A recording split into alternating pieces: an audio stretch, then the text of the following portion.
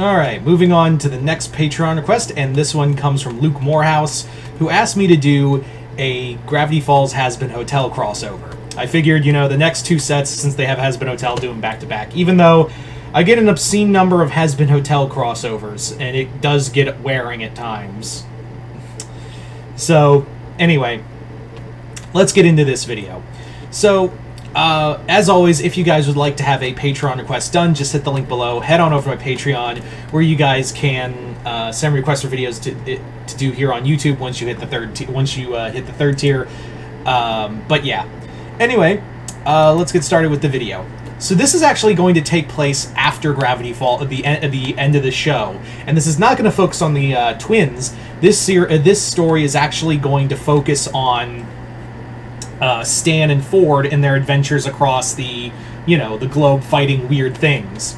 So it's basically that Stan and Ford are on another road trip after, fighting a nest of redneck vampires in New Orleans. So they're just kind of like taking a rest stop in New Orleans. Like the day after, they're just like all tired and bloodied and things like that. And they're at Cafe Du Monde, just kind of like eating beignets and drinking coffee. And they're just like, that was a lot. Yeah, it was. It like that escalated. Well, that escalated quickly. It did. It kicked up a notch. It did. There was fire and smoke, and I stabbed a guy in the trident with a heart. I don't think that guy was a vampire, Stan. But yeah. So they're talking, and basically, like Stan tells Ford, like, after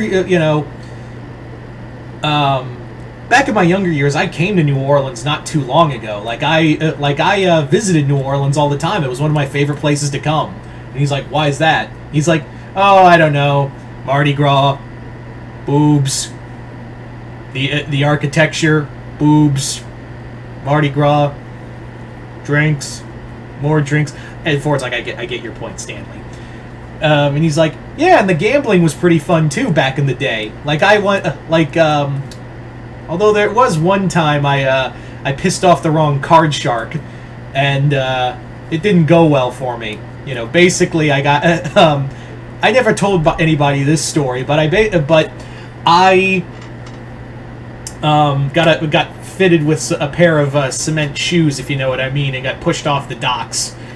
And he's like, Stanley, how did you get out of that? That's awful. Like, how did you escape that? That doesn't make any sense. And Stan just goes,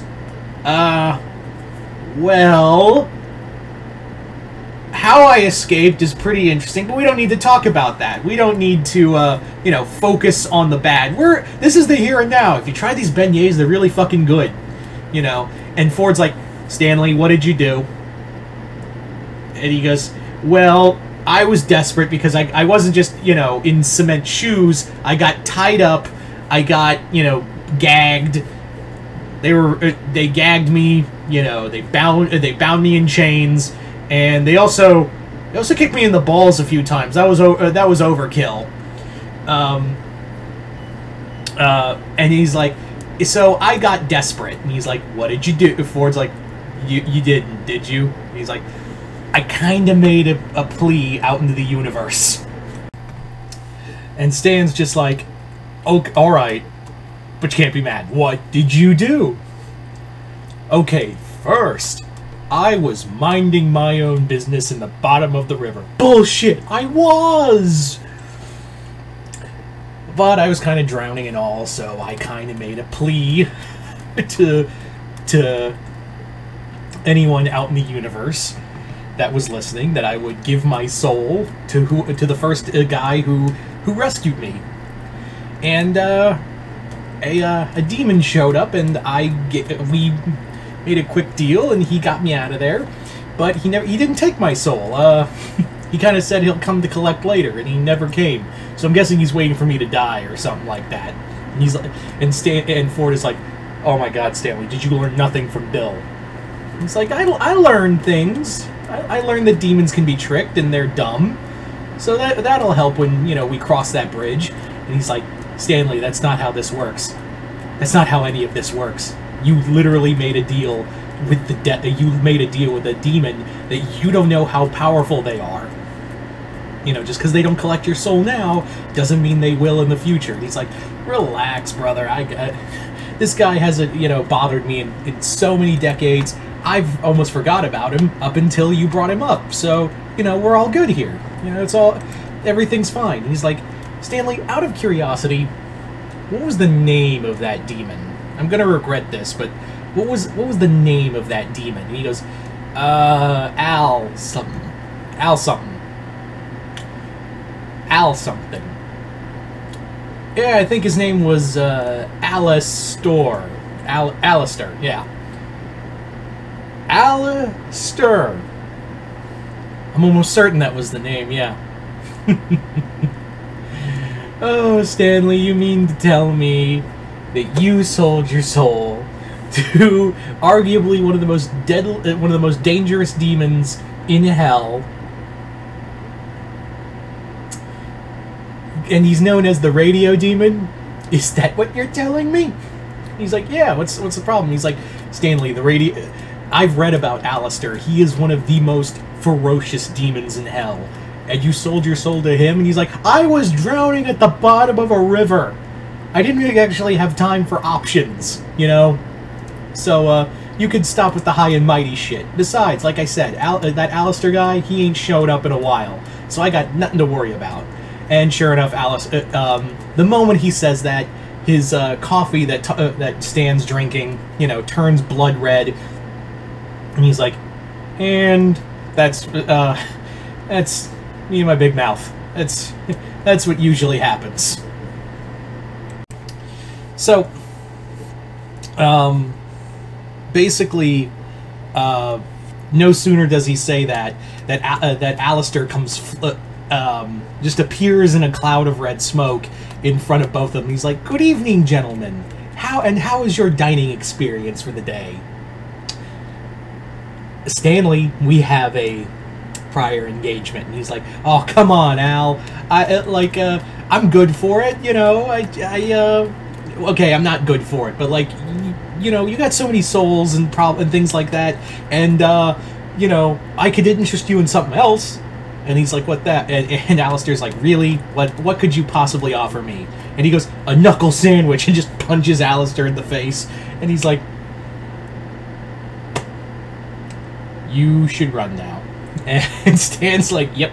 So Stan and Ford just proceed to just run for their fucking lives throughout all of New Orleans as Alistair, like, chases them, you know, twisting and contorting various objects into whatever he needs them to be. And essentially, he just, like, starts contorting all of almost reality around him into demons and things like that as he's chasing them, because he's like, Stanley, we had a bargain, you know, and you're not, you know, I waited very long for me to collect because I've been busy for a bit, so I had the free time in my schedule to come and pick you up. We're gonna have such a fun time in hell, you and I. Well, more me than you, but still. And Ford's like, wait a minute, I know of you, radio demon, you know, perhaps we can make another deal. And he's like, sorry, it's all in the fine print, my good man. Your brother owes me a soul.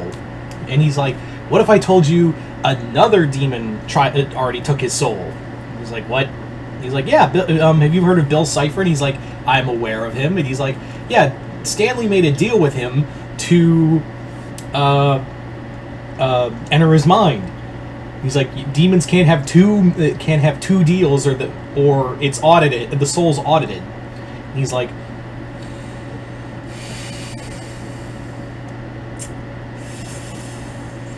I see.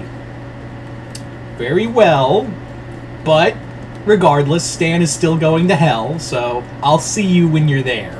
And he's like, wait a minute, what? No. He's like, yeah, Stanley, you're gonna go to hell. You're going to hell regardless. You thought what? You thought saving Gravity Falls and all reality was gonna redeem you? You led a very long time in sin. You could, you know, I could have spared you from that for a bit, but I'm just gonna. I can wait a little longer. I can wait 15 more years, and then, you know, torture you for all eternity regardless. And he's like, wait, but Alistair already leaves. And Stan is just kind of left there going, I am so fucked. So there you go, guys. That is Gravity Falls Hazbin Hotel. Just a fun. I just wanted to do this as a fun, quick story with Alistair and you know, focus on Stan and Ford. Anything else? But anyway, you guys tell me in the comments below. What did you guys think of it? Comment below. Let me know. Other than that, hope y'all enjoyed this. I'd like to thank Luke Morehouse for this Patreon request and continued patronage. Other than that, hope y'all enjoyed this. I'm Mr. Multiverse. I'll see you next time in the Multiverse.